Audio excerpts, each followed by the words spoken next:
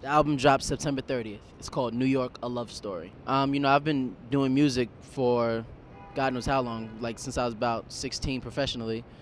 But yeah, it was more so just finding the right time to go at it full-fledged. And, you know, it's, with 90210 ending at the time it did and me and Salam finding our groove, it just made sense. Salam Remy is the producer extraordinaire. You've probably heard his music but never seen him before. He's worked with acts such as Lauryn Hill, Amy Winehouse, Nas, Jamiroquai, Sting, Shabba Ranks, Tony Braxton, Miguel, Jasmine Sullivan, and many, many more. The hardest part would probably be one of my favorite parts as well, which is actually the writing. You know, you want to give you so much of yourself, but you don't know necessarily what to give in each song or how much to give or how little to give. So it's a constant battle when you're in that booth or when you're in the studio and you're actually writing those lyrics down and expressing yourself. So I think that's probably the hardest and also the most fun. One of the most exciting parts for recording would probably be the first listen, like letting people hear it for the first time.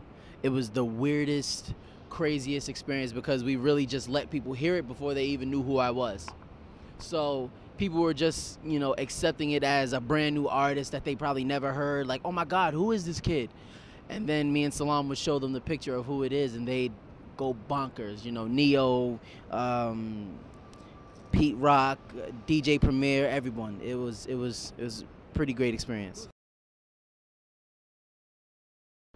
I be the point of all her interests, wicked, twisted, and vicious, like putting pit bulls on your mother's Christmas gift list. From Staten Island, the land of lost toys and misfits, now living on your chick's lips. And I swear that all these chickens in here only want some liquid, seed and I can live with, feeding them this Nesquik. Breathe, baby, you messing with me, Mackie, you desperately wishing too deep to get up on this guest list. So I'll put you on this next shit, alright?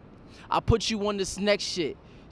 Most of these niggas out here fronting like they wall bucks, but really offering anything to get some slow buck. Fuck all this talking. When I was young, I was J-Tuck, trucking anything in my way to get me a tour bus.